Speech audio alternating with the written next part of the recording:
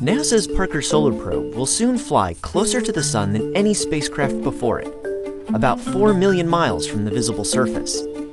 But getting that close to the Sun requires some fancy orbital mechanics. It takes 55 times more energy to go to the Sun than it does to go to Mars. Why is it so hard to get to the Sun? The answer is related to why Earth doesn't just fall straight into the Sun, despite the strong gravitational attraction.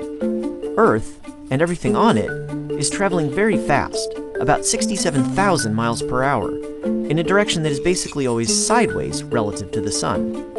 If you launch a rocket from Earth straight toward the Sun, it won't lose that sideways speed, and so it will miss the Sun.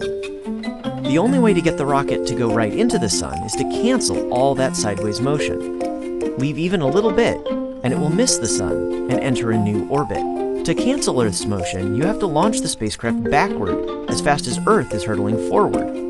But 67,000 miles an hour is really fast.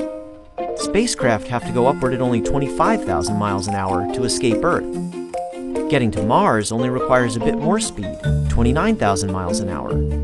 New Horizons, which NASA sent rushing out to Pluto, managed 36,000 miles per hour, or a little more than half what it would have to do to hit the Sun instead. Since Parker Solar Probe plans to fly past the Sun, it doesn't need to cancel out all of Earth's sideways speed, but it does need to remove 53,000 miles per hour of it. That's why it's using one of the most powerful rockets available, and additional gravity assists from Venus over a period of several years. In this case, rather than speeding up the spacecraft, as in a typical gravity assist, Venus slows down its sideways motion, so the spacecraft can get close to the Sun.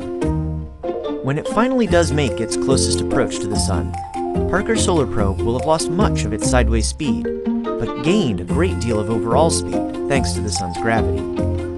Parker Solar Probe will hurtle past the Sun at 430,000 miles an hour, the very first human-made object to get that close.